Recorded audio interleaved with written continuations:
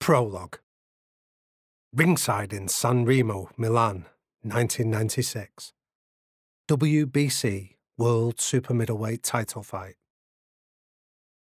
Crouched down in the challenger's red corner, I watched the action intently as the ever fiercer left hooks of Runcorn's Robin Reed continued to swing and connect with the Italian champion, the redoubtable Vincenzo Nardiello. Whenever Reed made an impression, I noted that he immediately skipped away from the champion's flailing retort and evaded the shot. I watched his trainer, Damian Hughes, who himself watched the proceedings with a silent intensity that enthralled me.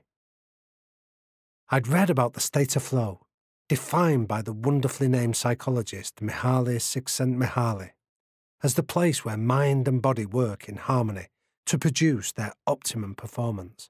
And I watched him completely in sync with the action, anticipating events seconds before they happened.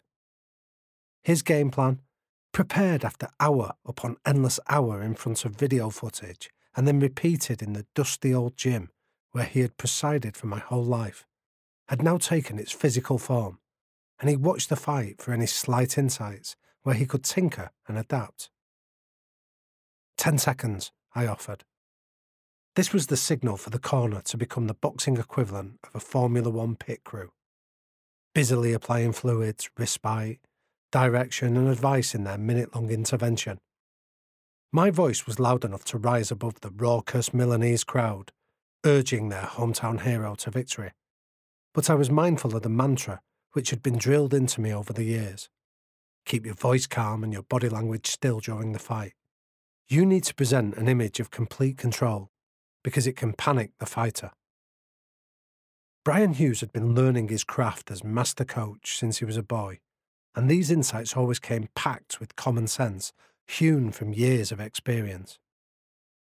Listening to his wisdom, presented with a mix of gruffness and enthusiasm, delivered in the kind of accent and phraseology that seems to have stepped straight from the pages of an Alan Bennett script, is one of life's pleasures, was how the Daily Telegraph once described his instruction.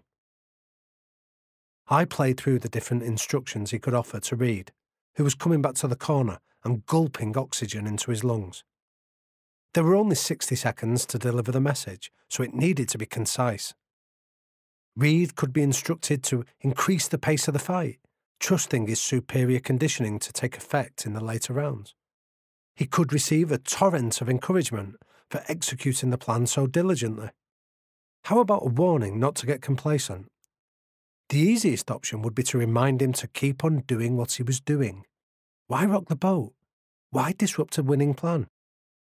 I moved closer to listen to the instructions, delivered in just 5 words. Sit down when you punch. Sit down when you punch. I knew exactly what he meant because of the simplicity and the clear image in my head which it evoked. The plan had been to throw punches while the legs identified their escape route. Sitting down was a change of plan. It meant stillness as opposed to speed. He had seen that the punches were hurting, but that his fighter was preparing to move away as the punches landed, reducing the power each punch contained. The instruction to sit down suggested that, rather than look to move, Reed should plant both feet, increasing the leverage and the associated power of a punch, as Hughes had seen that Vincenzo Nardiello's resistance was falling fast. Most importantly, Reed understood it too. He nodded his understanding, stood up, adjusted his shorts, punched his gloves together to indicate his readiness to continue, and stepped back into the centre of the ring's canvas for the 7th round of the WBC World Super Middleweight title fight, the most prestigious of the alphabet titles which confusingly littered the sport.